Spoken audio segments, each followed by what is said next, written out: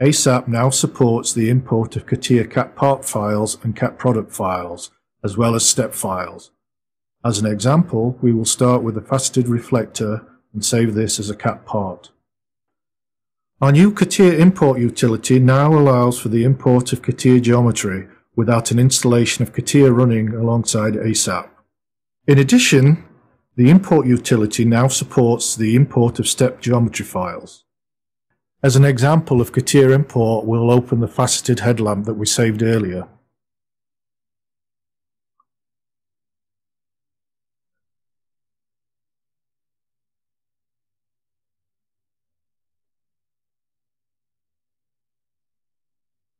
So now we have the geometry imported from the original CAD file. So let's go ahead and complete the import and draw the resulting geometry.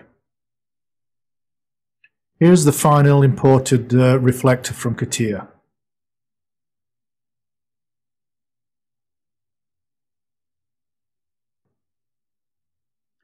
Now let's take a look at importing a step geometry file. On the menu we now have a new file type called step.